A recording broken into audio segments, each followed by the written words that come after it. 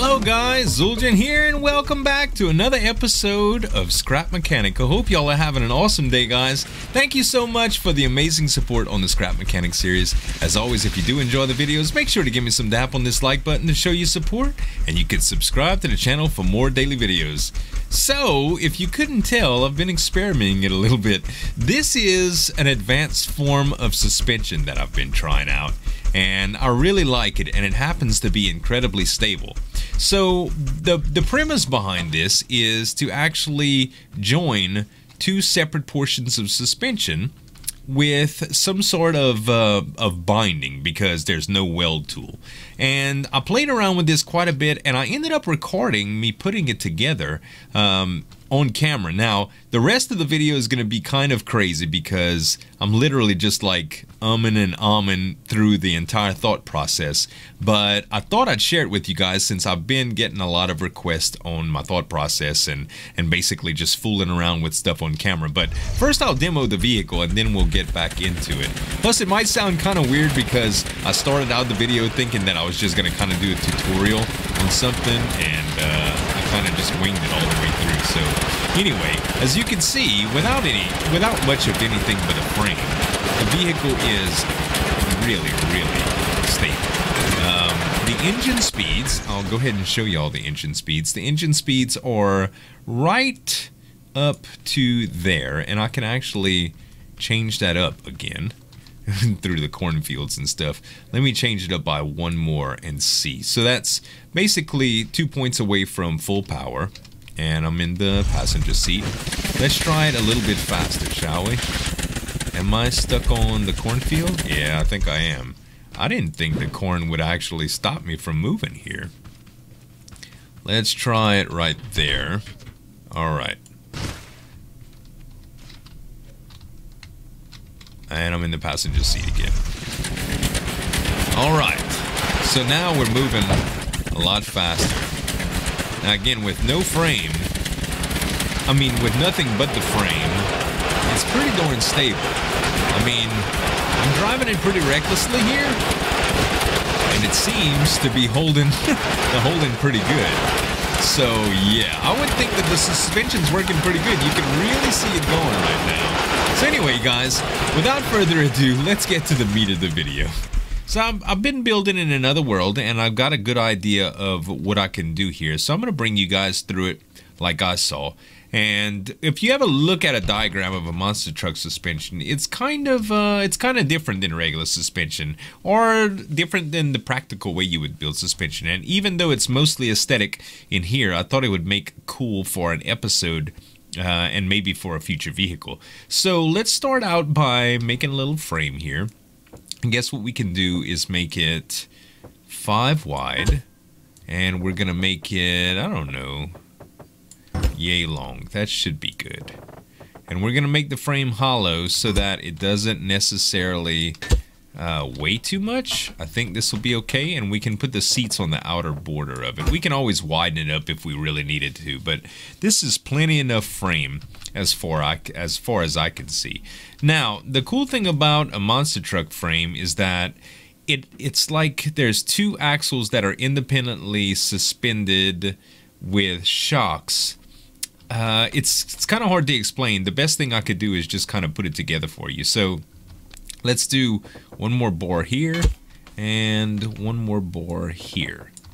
Okay, so in the front we're actually going to need something that can control the turning. Okay, so we'll probably need to put a bearing right here, and we'll put a metal block on top, and then we can actually do that, and there we go. So if we hook a driver's seat to this, it'll turn left and right. That's that's pretty much what we need right there. Okay, so because that's going to turn left and right, we'll probably need the suspension to come down like so.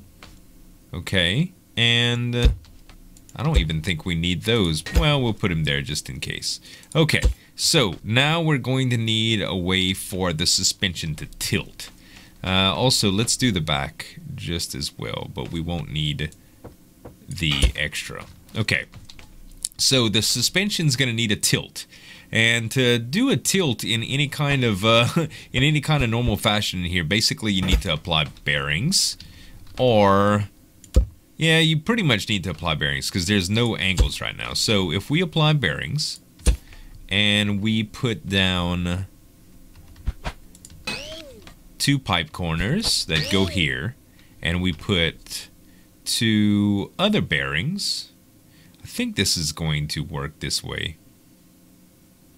Actually, I think the easiest way to do this is going to be like this.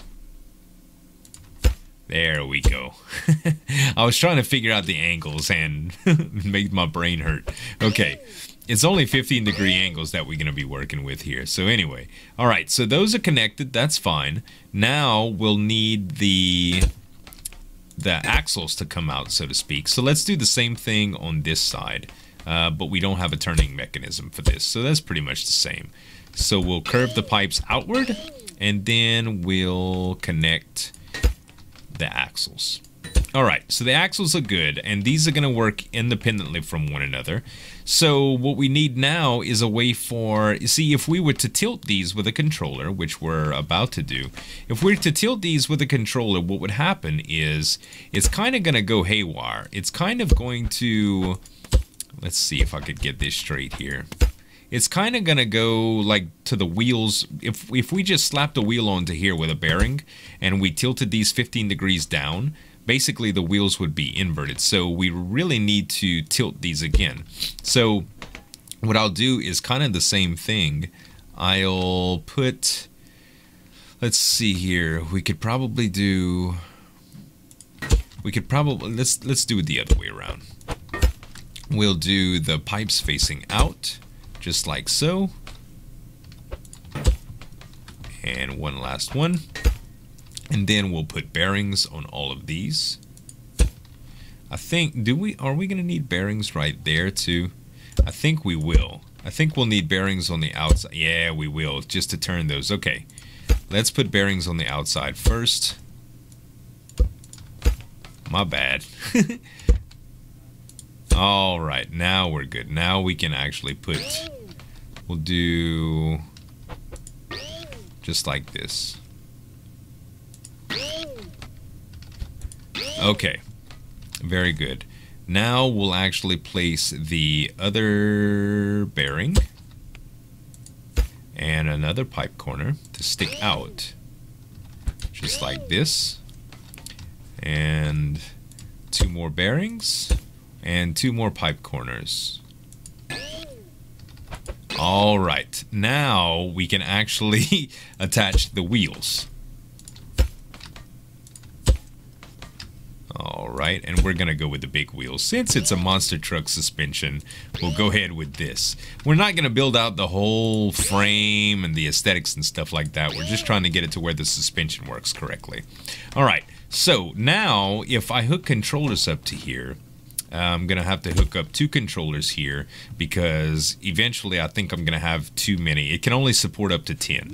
So what we'll need is we'll need to hook these 2 up, and then everything but the very outer ones. So the 2 inner, 3 and 4, and then the next one in, 5 and 6. And these, the outer ones are going to be connected to engines, okay? So the first angles I'm going to need are these. These are going to need to tilt down by 15 degrees. So 1 and 2 need to go, 1 is 15 positive, and 2 is 15 negative, and it's not going to show due to the fact that it is, like, it's locked up on a what do you call that thing, a jack. And 3 and 4 are going to need to be, well, 3 is not gonna, 3 and 4 is just gonna be connected, and they're gonna stay, wait, uh-oh. They changed it. Okay, that doesn't matter. So let's see. 3 and 6 just need to be connected. It doesn't matter exactly what their positions are. Now 5 is going to need to go 15 degrees blue. 5, 15 degrees blue. And 4, I'm sorry, is going to go 15 degrees pink. This will make sense in a minute. 6 is 15 degrees pink.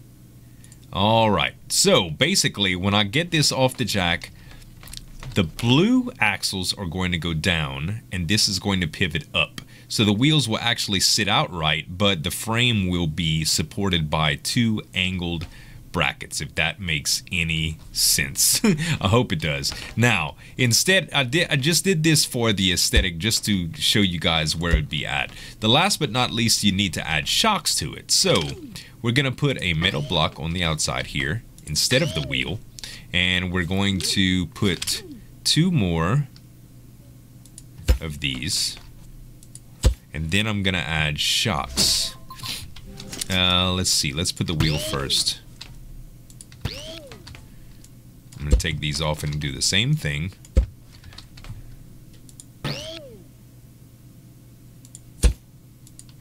And then I can change out my wheel for the other parts that I need. I'm sorry. Block, bearing, and wheel. Alright, now I'll take the wheel away and I'll add a shock. We need the long shocks. There we go, right there. All right, and we'll put the shocks on all of these for the suspension. Now, very tricky part right here. The crazy thing about this whole deal is you basically have to have them all connect to one another. Now, so far, this is all one moving part, but we can't weld anything. So it's really weird what you have to do, but what we're going to do here is, I think I'm going to put these together. Let's see how I'm going to do this. So let's put a pipe top right here, and a pipe top right here.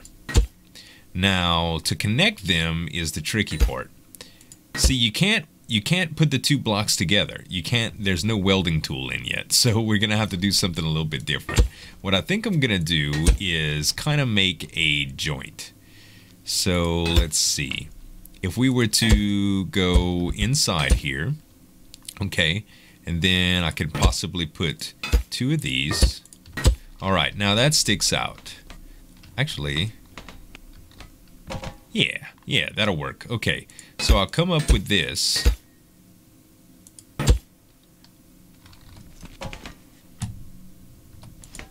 All right.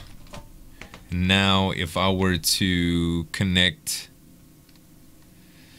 let's see. Actually, what we should do right here is make it a little bit more obvious.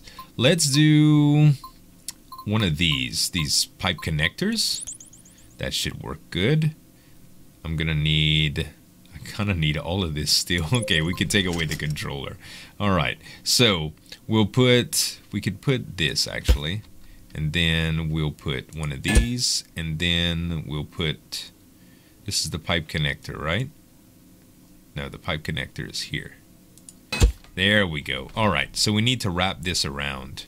So we'll do like this, and like this, like this, and like this. All right, so it's starting to kind of become a knot, kind of. Okay, so we'll bring this down and bring this in and bring this down and bring it in. I feel like I'm trying to announce like the hokey pokey dance. All right, and these two can just come across like this. And this is pretty good. All right, and these, we need to lock this up somehow. So what I'll probably do is let's lock it from the top. Just like that.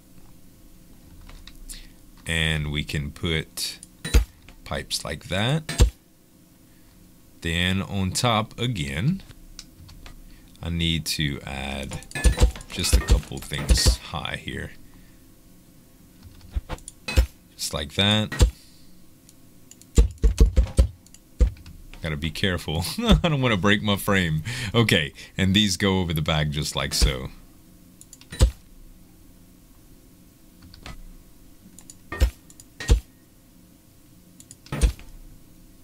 And that's locked up, guys. That is locked up. All right. This is going to be weird when it starts to flex. Hopefully the shocks kind of do what they're supposed to do. If not, it's going to be really messy. Actually, come to think of it, you guys, I should have probably put bearings right here, so I'll probably need to do that. Hold on just a second. Let's put a bearing right here. Am I gonna need a bearing right there? I may. We'll see what happens. Let me see. If I take this off, wow. Yeah, I'm gonna need a bearing. Hold on.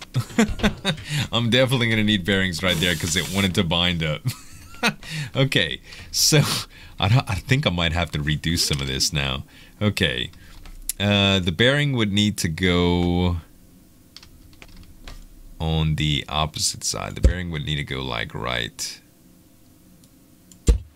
inside there.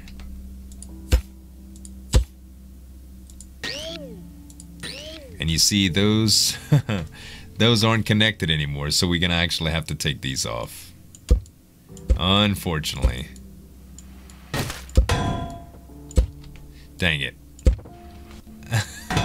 Kind of messed up there. Alright, that's okay. That stuff will knock off and we'll just redo the knot there. Okay, so these are gonna definitely need to turn. Let's see. We also are going to need to turn... Wait. No, are we gonna need that right here too? I think we are. Yeah, because these are gonna need to turn as well. These are gonna need to tilt as well. Alright, so... Sheesh, how do we do this? We would need... just like that, alright. Now we would put a bearing. Is this how it's gonna go? I think so. Alright, put one more bracket.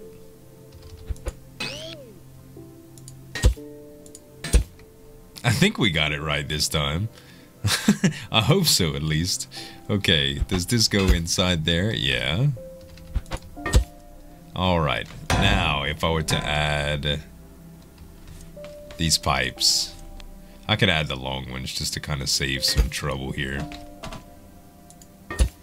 Alright, and now I'll wrap around like this.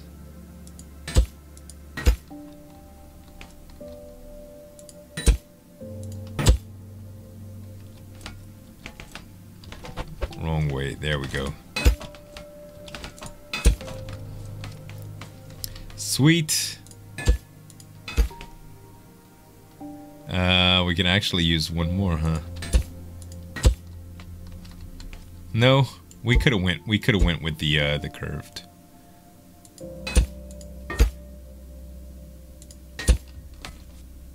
All right.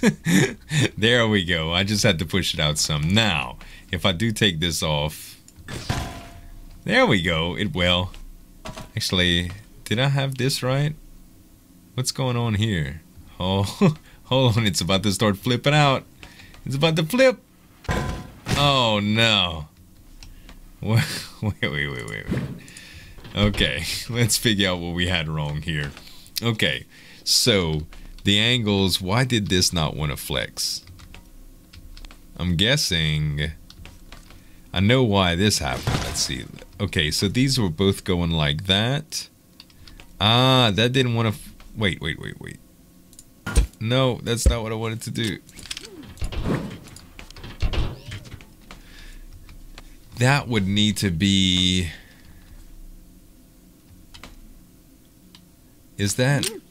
Oh, yeah, it is. It is. And those should flex just right. I'm trying to figure out why it doesn't want to flex correctly. So that should work. 5 may actually not even need to be connected here because they could just flex independently. And so can 4. So these would just need to go where they need to go. Let's try that. There we go. It's still kind of tilted in, but it does work. And as you can see, it binds up at the top like it's supposed to. Okay, very, very interesting here. As far as this goes, I think I'm just going to make this I think I'm gonna make it easy on myself and connect these two with probably just onto the frame like this. So let's see here. These can go backward. I'm gonna have to put this on the jack again. And we'll connect this one. Oh wait, no, wrong one. We'll connect this and this. Is that correct? No, still the wrong one.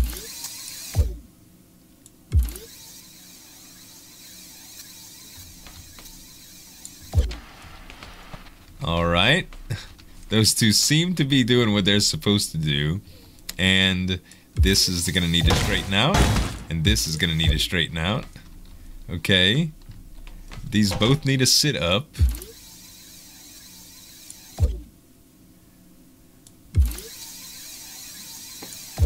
Just like that, I guess. And then these need to attach straight up as well. All right, is that... I think that's everything now. All right, so we'll come out just like this, and we need to connect these. Just kind of like we did the other one. But this is gonna be a little bit differently. Okay, so they're gonna line up right on top of here.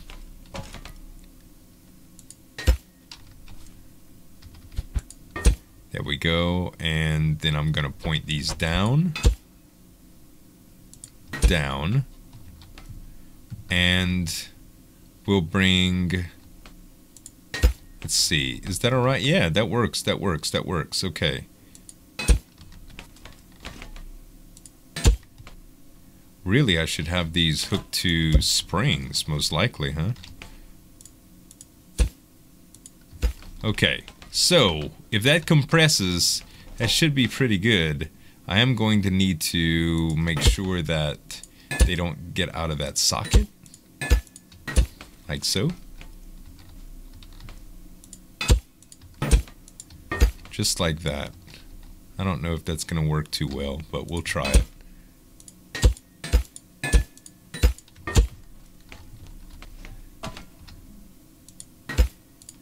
Okay, moment of truth. Oh, wait, it's already off the thing. Okay, good. So, that works. Let's try to install the driver's seat now. I know it's weird, but I think it's gonna work. Okay, driver's seat. Let's see here. Where are you, driver's seat? We'll put a driver's seat and a passenger seat. And the driver's seat will be here. Passenger seat will be here. Okay, now we're gonna need engines as well, which we do have a spot back here for engines. And let's hook up the engines to the seat first, and also the seat has to connect to that bearing there. And then we're going to connect the engines to the wheels, so there, there, and there, there. Now are they all facing the correct way? This one is not, and this one is not. Okay, now we can change the power on the engines. We'll go 3, 4 from the top. That should work out. 4 from the top. And now we should be able to turn. And there is the advanced suspension. I know it was kind of crazy getting to this point, but as you can see, the suspension... Whoa, whoa, whoa, whoa. You see that suspension trying to come out? Hold on. Hold on a minute here. So let's see. How would we connect this? I guess what we'll have to do is change number 5 to connect to there. That should keep it in. Yeah, that's where the other one was too. So I suppose with some welding, you can probably do this without tensioning everything from the controller. But for the most part, this is pretty darn good. And as you can see, the back suspension is really neat. It flexes all as one piece. Well, anyway, guys, that is going to be it for the video. I hope y'all enjoyed me doing and figuring on camera.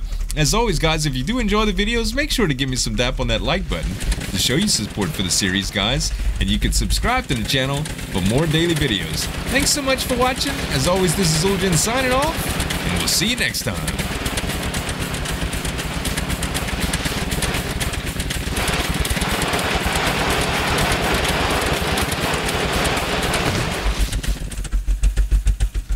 Tell me there is a bunch of pearls in here. Oh, yeah, baby. Yes. Now, you see? Now I'm doing it right, ladies and gentlemen.